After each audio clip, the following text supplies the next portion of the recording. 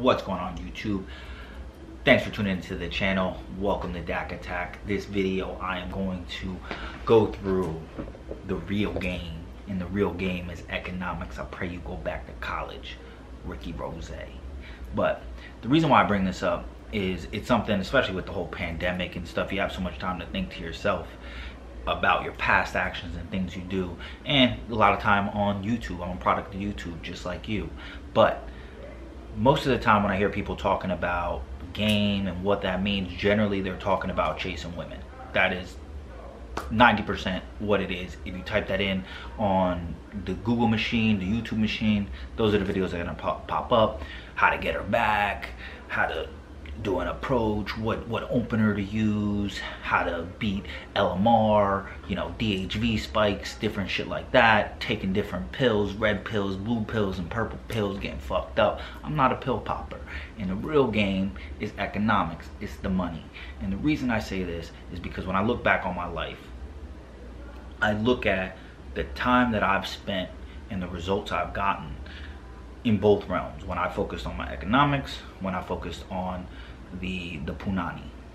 And generally, it's like the results and the rewards that I feel like I'm getting on the punani side is not very long lasting, especially if you're a person that's kind of in my position where I'm really not looking for anything long term.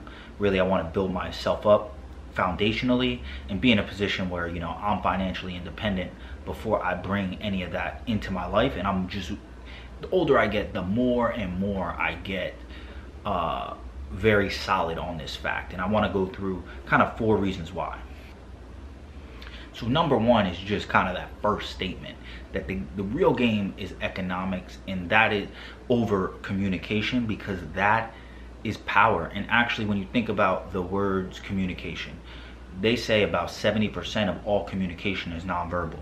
Having actual money, economics, is a form of nonverbal communication, whether it's, you know, the clothes you wear, the confidence you exude because you know you're not living the same way most people are living, the different decisions you can make, the different ways you can act, the way people respond to you, especially if you've earned it in a way that is, you know, meritocracy, like a meritocratic, I think that's the word, meritocratic way.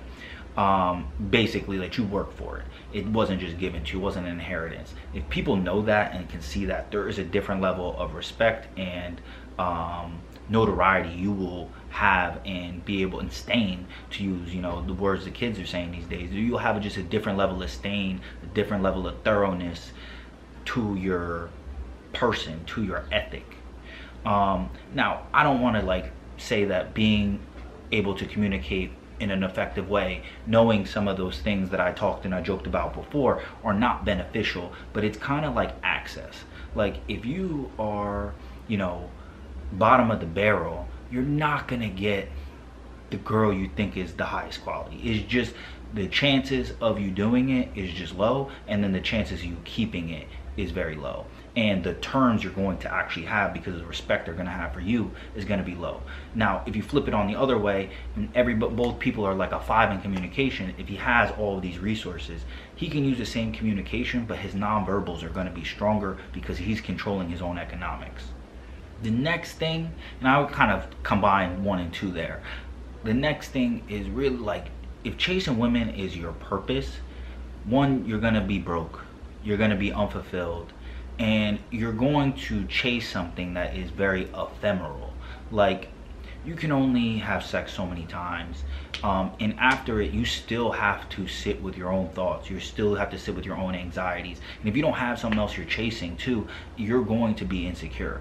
I know when I think back to like 24, 25, when I was really focused on like watching all these pickup videos and shit like that, like I would spend all that time doing it, and it made me not happy. I'd be going to bars and clubs that I did not want to.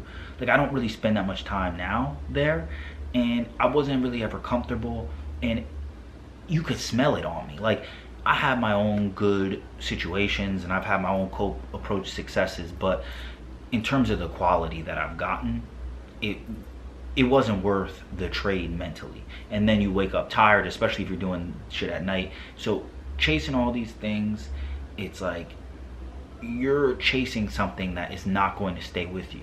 When you chase money, it's going to stay with you, and then the women come with it. Chasing women does not bring you money. So it's like one of those things where, what do you want to put first? And then the next thing is the prioritization. I think a lot of people are consumed with this idea that, and this is something for me that has this year has been a big change, because the last year, I'll just be honest with you guys, like, I did my own things. I was going on a lot of dates. I was, I moved to, New York. I'm living in Brooklyn. I'm a single dude, got my own studio. That exudes things, because that is a form of economics. Obviously, I can afford all of this. But when I look at what I have to show for all of those different girls, all of those different experiences, not saying I would trade them, but it really left an imprint on me that, number one, they're not bringing that much to the table besides the punani. From that other aspect, I still need to follow my life. But looking at myself now, I have other hobbies, whether it's jujitsu. I have a financial plan in terms of, real estate and something like this with the YouTube, trying to put up videos and start my own business and do something on that front. That, one, makes me more secure that it is take it or leave it for me, because I got other things. My time is really filled up. But on the other end too, in a couple years, what I will have to attract and the access I will have to the quality of woman that I actually want is going to be so much greater, because I've built myself up. I got my shit together, and I am not just man or woman, just as a person. I'm more established than the average person. Even today, I'm more established than the average person. But moving forward, if you really have a financial plan, really chase the economics, you will be more established. That's why I think that's the real game. When you look at all these protests that kind of broaden it to everything, you look at all these protests, you look at the essential workers that still have to basically put themselves in harm's way to the coronavirus, bus drivers dying and shit like that.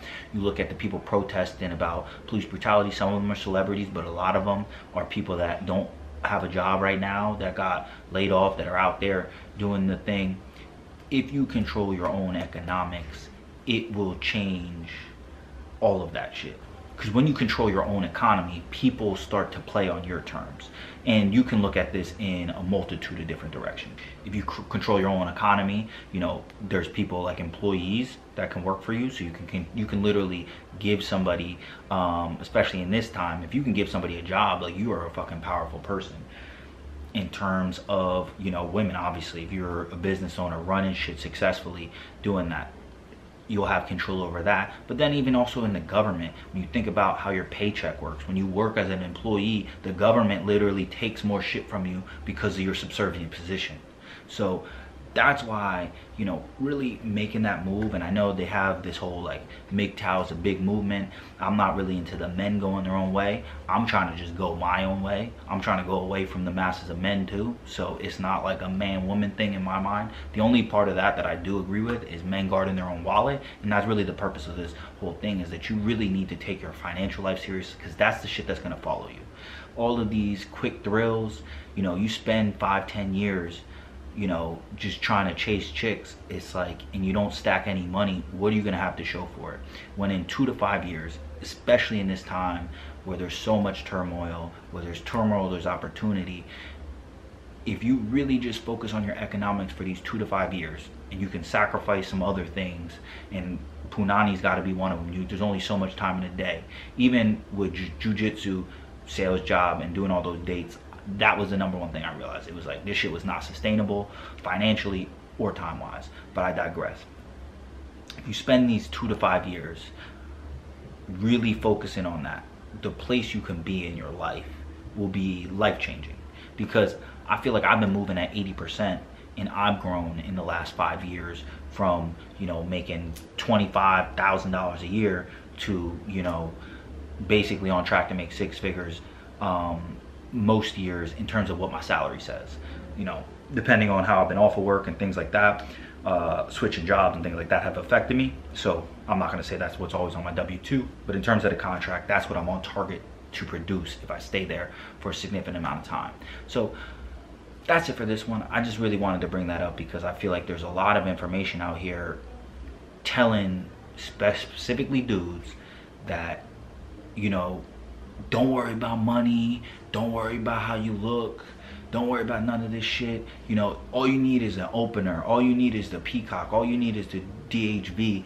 And that shit is so shallow that all of your worth you're putting into the validation of another person. When it's like, if you kind of go internal, build yourself from the inside out, stack up, build a foundation, then people will come. You build it and people will come.